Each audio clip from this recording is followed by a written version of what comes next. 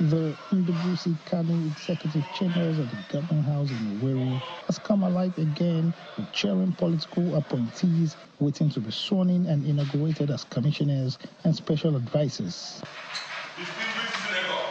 Upon arrival at the venue, the first set of appointees to be sworn in by Governor Uzodimma are the Secretary to the State Government, Cosmas Iwu, Chief of Staff and his deputies, as well as the Chief Press Secretary.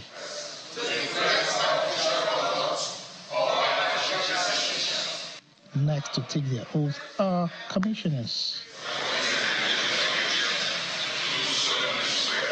And then the inauguration of special advisors.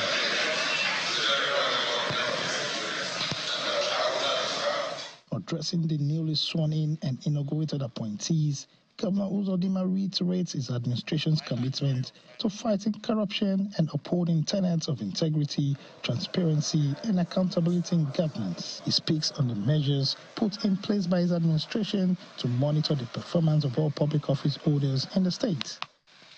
I'm sure you will all still recall my promise that a monitoring unit has been set up in my office to monitor the performance of every public office holder in the state.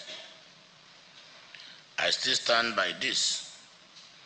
There shall be a quarterly performance evaluation exercise of your respective portfolios, benchmarked against our existing criteria. Any score below a B average will be considered a failure.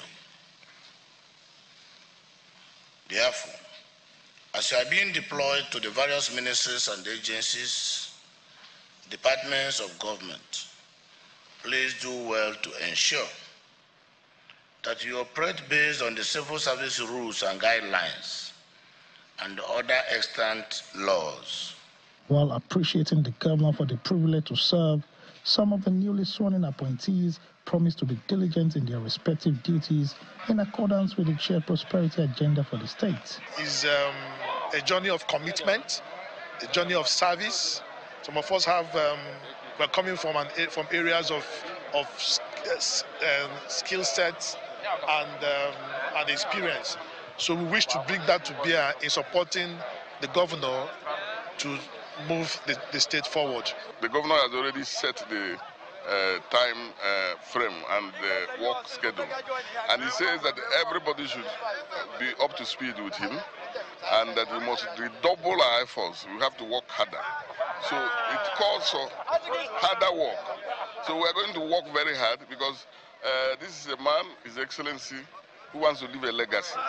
And so anybody joining his team must be determined to work extra hard, as he's also working extra hard to deliver even more dividends to the people of Imo. So that's what we are prepared to do.